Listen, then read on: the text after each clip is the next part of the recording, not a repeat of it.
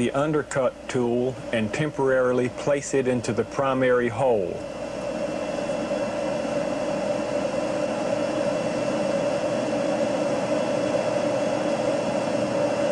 Check the bearing sleeve to concrete surface for full contact and absence of obstructions. Remove the undercut tool from the primary hole and install it in the drill motor.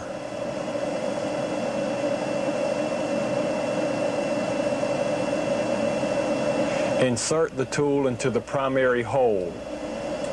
Do not push the tool into the hole using the drill. Push using the tool's bearing sleeve. Pushing on the bearing sleeve instead of the drill motor eases the insertion of the undercut tool because the blades stay fully retracted. Note the position of the indicator pin. It is at the top of the slot. Make sure the bearing is in contact with the surface of the concrete. Without applying downward pressure, start the drill motor.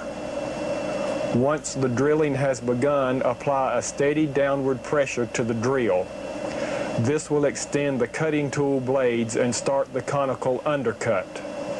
Observe the location of the indicator pin.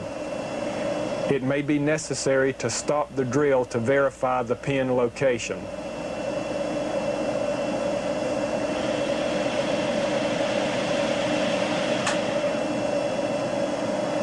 The undercut is complete when the indicator pin is at the end of its travel. When the undercut is complete, stop the drill motor and remove the tool from the hole. Inspect the tool blades to be sure that they were not damaged during drilling operation. Clean the undercut hole of concrete dust and debris. Remember, when using compressed air for this purpose, turn the air on only enough to sufficiently remove the concrete dust. Remember to clean the surface of the concrete area where the attachment will be placed.